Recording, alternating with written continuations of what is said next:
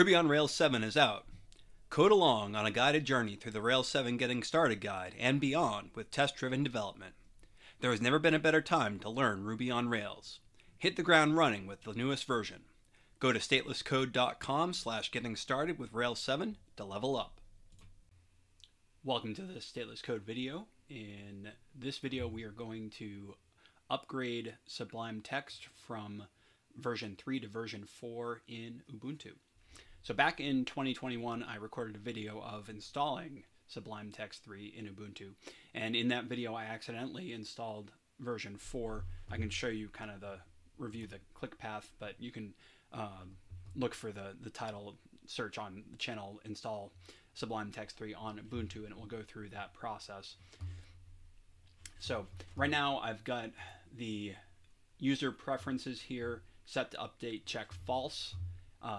If you have been running 3 and you don't have update check to false, it will try to update you to 4. And I did this on my Mac, and the update check just installed it and upgraded to 4, but kind of so seamlessly that it didn't warrant a video. But with Ubuntu, you've got the version 4 has an Ubuntu repository, version 3 does not. And so we installed version 3 using a .deb file using apt in that video. And so now we're going to see what that upgrade process looks like. I haven't tried this before, so if we run into errors, they may be the errors that you'd run into, and we'll work through them together. The first thing I'm going to do is go from false to true on the update check. And I'm going to quit Sublime Text, relaunch it. Launcher's on the other screen,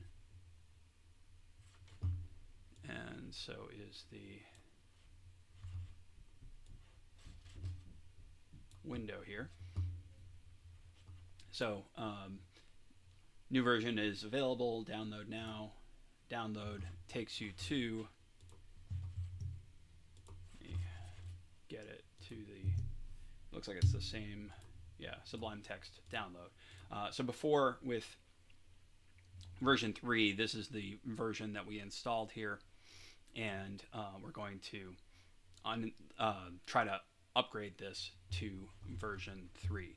The first thing I'm going to do is I've purchased a new license with Sublime, and it says that the old license gets essentially inactivated right away. So what I'm going to do here is go to help, just verify that we are running Sublime Text 3 version build 3211. And then we're going to remove license, which will revert to a unregistered state, and then enter license, and I'll paste this in and click use license. Obviously I'll pause and not do this on screen, but once you get your version 4 license, it will still work for version 3, but you'll want to paste that in before you do the upgrade. So I'll pause and do that. Alright, so I'm back, and I entered the license, clicked use license, and this is where it got to, is the thanks for purchasing with the OK here. And now we're going to attempt to upgrade this. And my first preference for this is going to be using the Linux repo for this. So we're going to click on Linux repos, and we're going to try to follow this process. And we'll see whether it just installs over the other one and upgrades and works seamlessly, or if I need to, whether it fails and I need to uninstall it or whatever. So we're going to get a terminal here onto the screen, and we're going to copy this, Control-Shift-V here,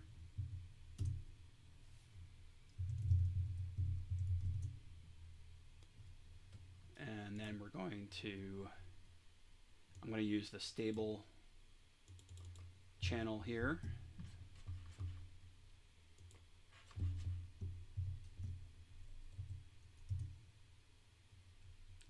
I'm going to exit out of Sublime Text, which I should have done right from the beginning here.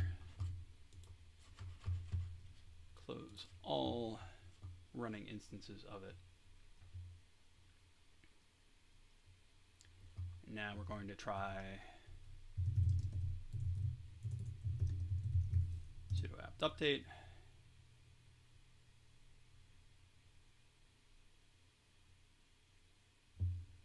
And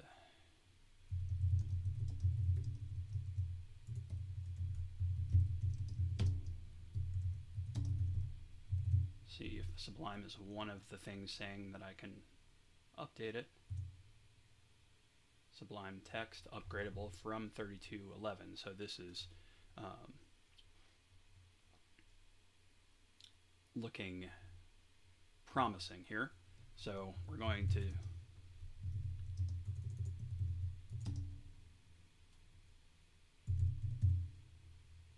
I'm just going to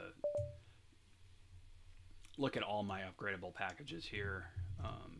That's not an implementation detail for this video, so I will pause, look at them, and then we'll come back and see if this works. All right, I'm back on. There's nothing especially sensitive here, other than YouTube now knows that I have Samba installed on my on this machine.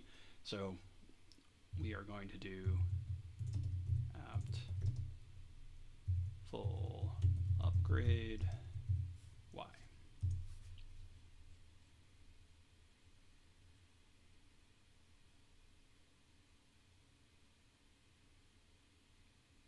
And that looked fairly innocuous. We will try to launch Sublime.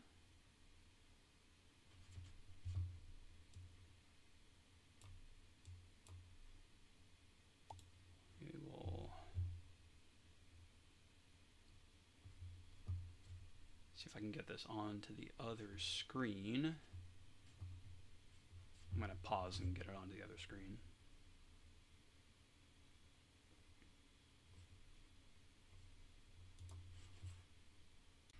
Alright, so I've got my error over here. So one of the packages I had was incompatible TypeScript. I don't use TypeScript a lot, so I don't care, but if you are looking here, information about syncing package control things across packages, I'll just try. It's probably a situation where I just need to redo package control install package and do TypeScript for Sublime Text 4. So I'm okay with that. I'll hit OK. We also have a changelog that has, I think, everything that has changed between build 3211 and build 4169, which is the current latest stable build in March of 2024 when I'm recording this video. So we can exit out of that. We can look at the help here. We've got the indication that it's build 4169. We will try a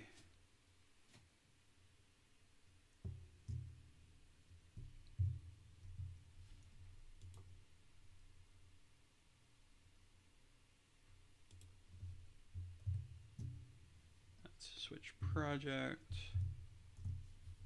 It's been a while since I've used package control.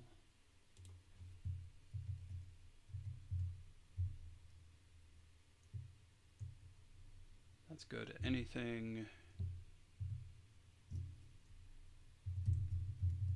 Install package. So that was me Control Shift P here on Linux. Install package.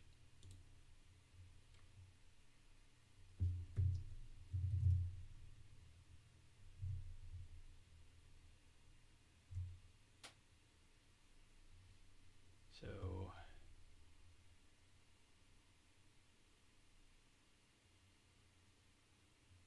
I'll go with the 2024 version here.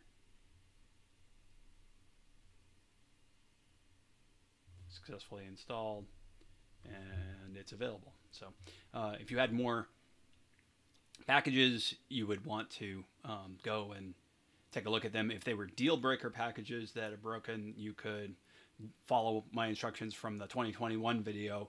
Uninstall 4, reinstall 3. If you've purchased an upgraded license for 3, you would still be, or a upgraded license for 4, you'd still be able to use it for version 3 when you reinstall it, and then you'd be, you could keep using 3 while you find a compatible replacement for whatever your deal breaker version 3 package is. So that, I think, resolves this on Ubuntu. I didn't have a version of this installed on Windows, and then my Mac version was so easy that it didn't require a video. But we'll see you perhaps again for Sublime 5 on Linux. Who knows? Thanks for watching. Check out our other videos. We, in addition to these setup type videos, we have hundreds of coding videos dealing with Ruby on Rails, kind of pure Ruby for a building of a Ruby gem. We deal with Salesforce development, so keep looking out for new videos, and happy coding. Want to create your own Ruby gem but don't know where to start? Code along with me on the end-to-end journey of the Nerd Dice project.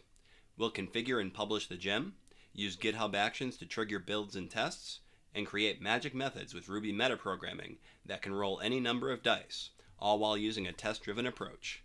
Go to statelesscode.com/nerddicegem to level up. Thanks for watching this Stateless Code video. Be sure to like, comment, subscribe, and spread the word.